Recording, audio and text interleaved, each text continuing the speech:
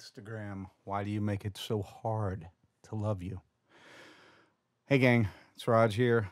I'm going to go through what I have had to do to live stream on Instagram from my desktop, from my studio setup horizontally, the way that nature intended.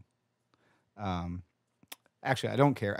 Vertical's fine, but when you're trying to do, especially if you're a guitar player or a keyboard player, and you've got all this horizontal side to side information when you're trying to play whatever, play that. That was nice. All that information, it's difficult to do it vertically. Also, it would require an entirely different setup, and I don't want to do that. So, I'm also going to be jumping through possibly an extra step that you don't have to do if you just want to stream to Instagram. I'm trying to set up things to where I can stream to Facebook and Instagram simultaneously without using Restream or anything else.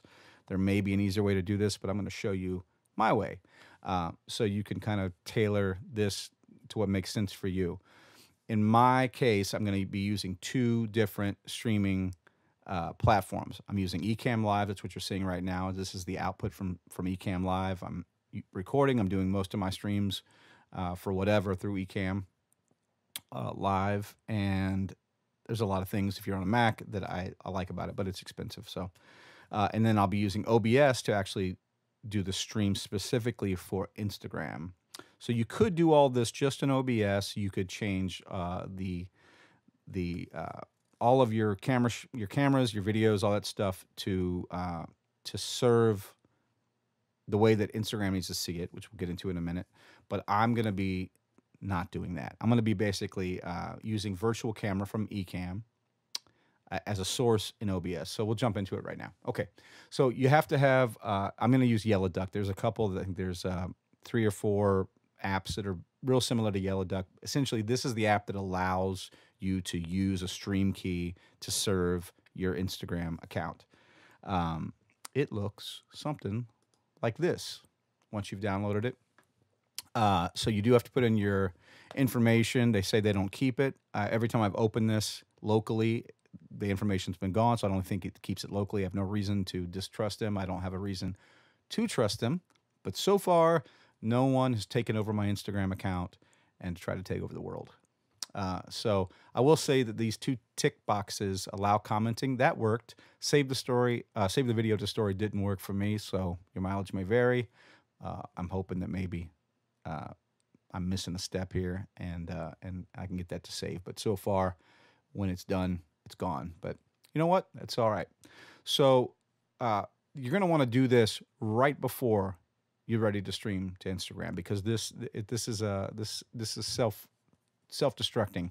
It lasts for a couple minutes and then it's no good anymore. So before you do any of that, you're going to want to get your stuff together. So for me, my primary Ecamm, I'm all together. I've got these multiple cameras and whatever else going on, some video content that I've got ready to fire, and then I'm going to open up OBS.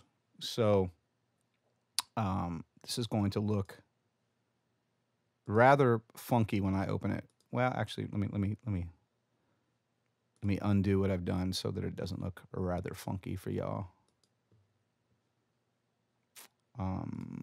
Okay, so I'm gonna head over to OBS now, right? So in OBS, I'm gonna create a brand new scene. Actually, let's back up. Before you do that, you're gonna have to make the output from OBS vertical.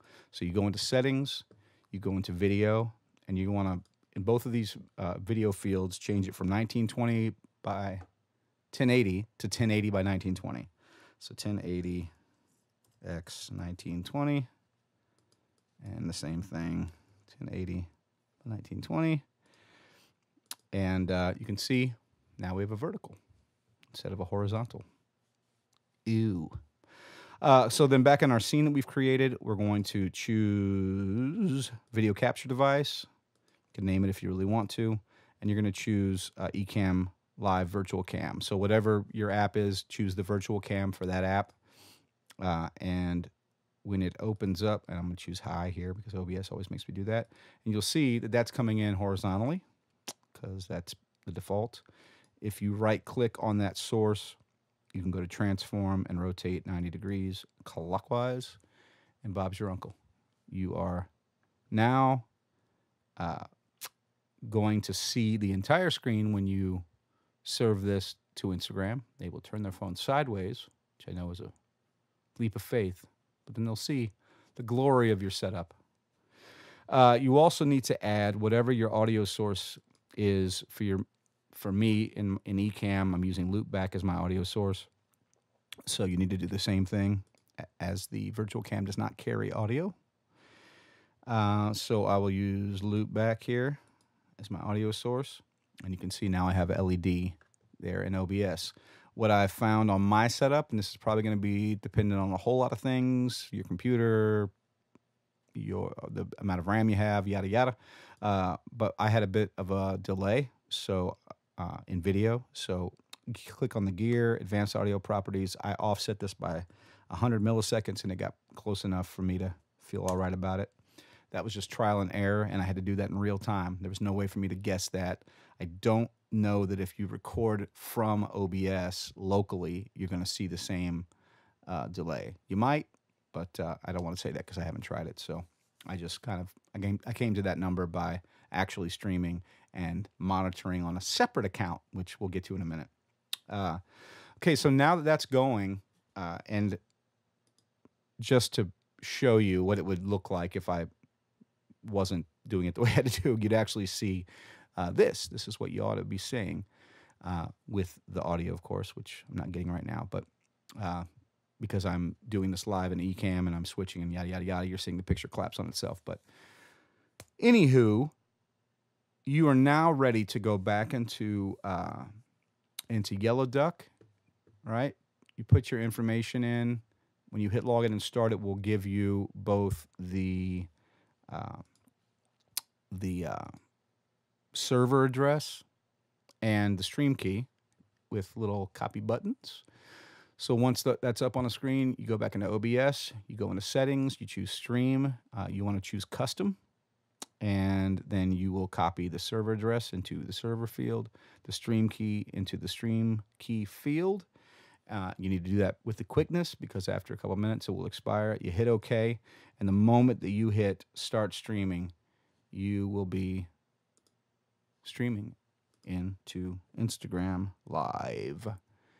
And doing so horizontally and doing so with sound. And if you have comments turned on, that will come in this side. I believe this side of the screen, the wrong direction, but they'll stop about right there. So, that's the caveat.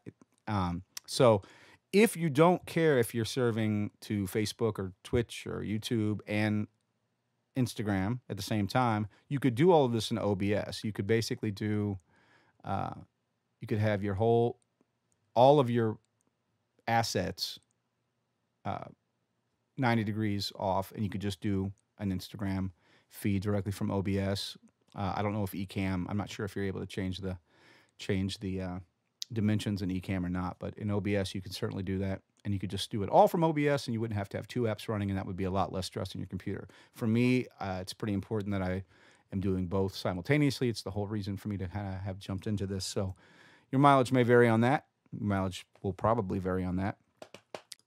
One final thing that's worth mentioning is that there's no way, either through Yellow Duck, because it doesn't really have any sort of monitoring, or through a browser that I found, that you can actually monitor the Instagram Live feed in real time. If I had my account, any of my accounts that use the same address up, it would not show me the live stream. There was no way for me to do it. So I actually had to create a new Instagram account, follow myself, be on that account, and then watch the live stream the same way anybody else would in order to see the comments in real time and just have that handy. So I suppose you might be able to do that on your browser, on your machine as well, as if you were logged in as that tertiary or secondary or whatever account. But that's worth keeping in mind depending on exactly what you're doing. For me and for the stuff that I'm doing, I would probably be watching on YouTube or Facebook. I'll be watching those comments in real time, more so than Instagram Live. But depending on what you do, depending on where your followers are and all that good stuff, you just need to keep that in mind. Yeah. Best of luck with everything, and thanks for watching.